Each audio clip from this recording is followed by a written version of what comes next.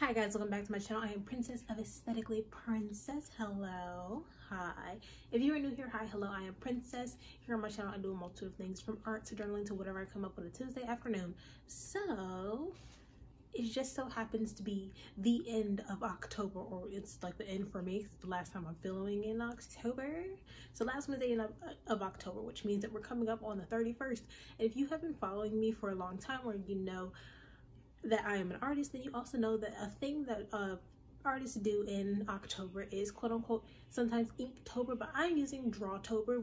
There's a huge controversy with the term Inktober, so we're just gonna dub this Drawtober. So if you don't know what Drawtober is, or quote unquote Inktober, it is a month-long challenge over 31 days of where you draw at least once a day following whatever list you wish to choose, and at the end you're drained, you're upset, maybe you gave up halfway through. We refined it over the years to some people only do it for, like, you know, one drawing a week, 2 drawings a week, one big drawing that they keep adding to over and over again. And for me, I finally was able to do a tarot themed witchy Drawtober. So I did these two beautiful women's list for this Drawtober. I'm so excited that I finally got finished with it. I love it. I think it's so pretty. And today I'm actually going to be doing a flip through while talking about how everything has gone, how things have worked out for me, and the kind of stuff that I have experienced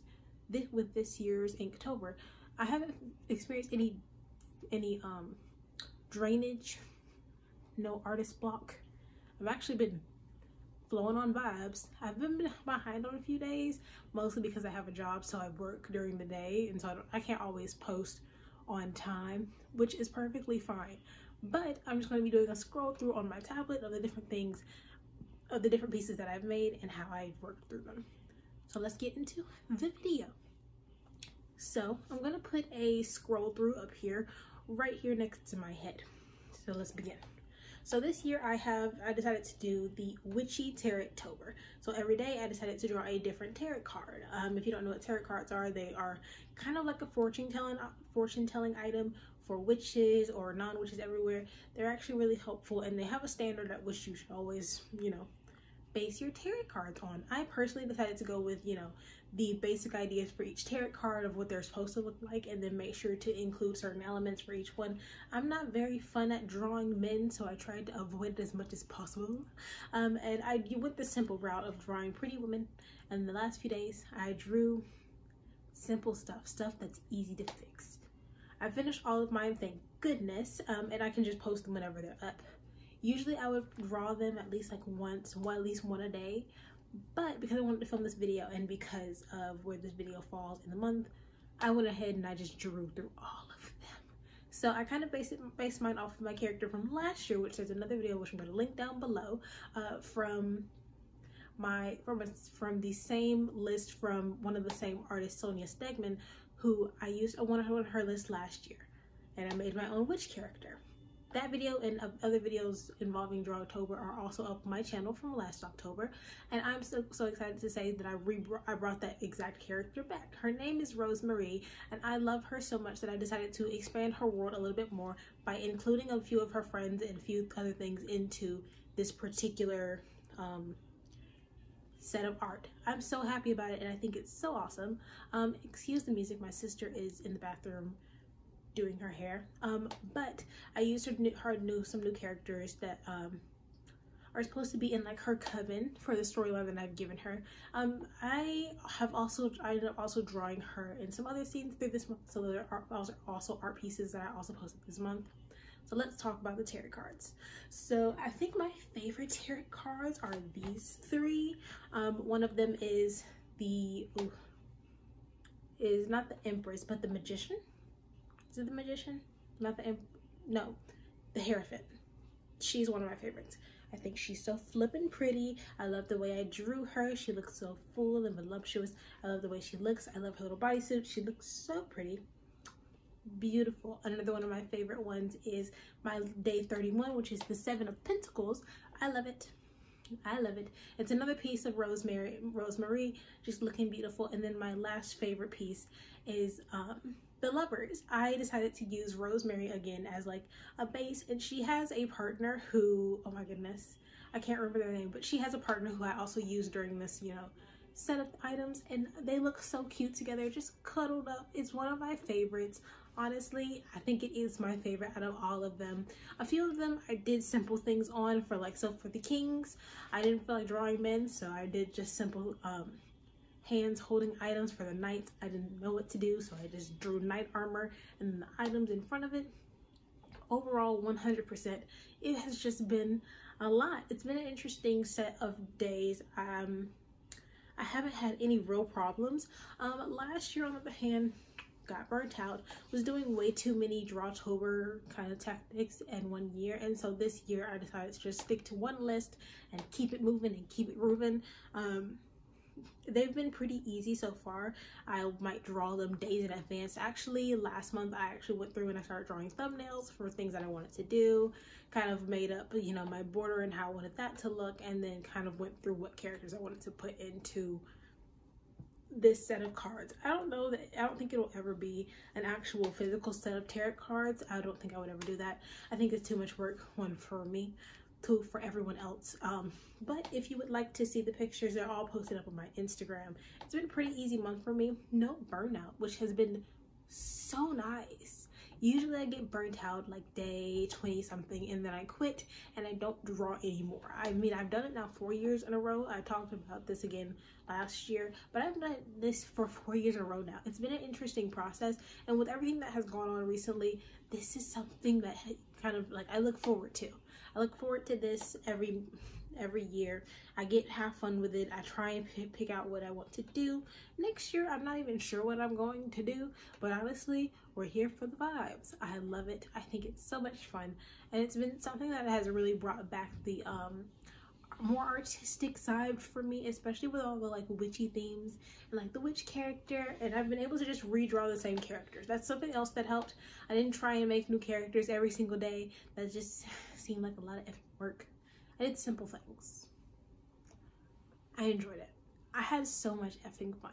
So if you are an artist, or if you've ever started to experience art block during, you know, Inktober, let me tell you a few things.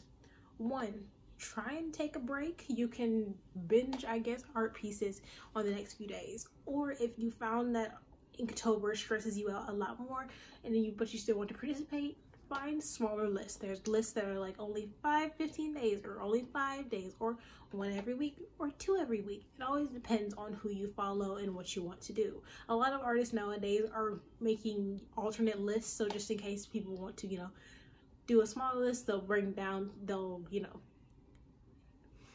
minimize their list down to like 15 or so, and you can pick what days that you want to do. You don't even have to participate in Inktober or Drawtober. And if you find a list that really interests you or caters to your interests at the moment, then I think it's really cool, because there's also things like Blacktober, which is where you draw different African American characters, or you draw characters the way you would draw them if they were African American, and it's always so much fun.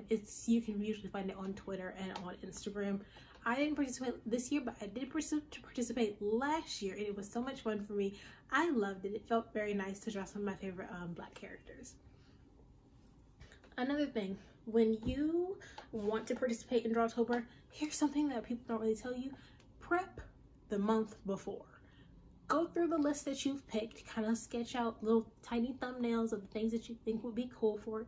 They could change. They could change completely the next month, but like in that moment, it feels like you're a little bit more organized and you have like a base of what you want to do, and that means you don't have to spend as much time brainstorming or running around trying to think of different characters or different artist pieces. So do me a favor, prep the month before. I'm trying to talk over the singer, I apologize, but it's been very interesting. Another thing that you can really do to help you out is stick to a color palette. That's something else that I found is really helpful, so you don't have to keep testing different colors or testing different materials. Stick to one material or stick to one set of colors so it doesn't look as sporadic as you think it would. It's fun, it's good for you, it's great. Also, another thing that's really helpful is if you have a hard time drawing in digital art, switch to traditional art. If you or vice versa. If you have a hard time drawing digitally and it's been hard for you to push out pieces digitally especially for Inktober or Drawtober, then just switch to traditional and it makes it easier on you. Or if you're more comfortable with traditional art, then work with your traditional art. Don't switch over to ink.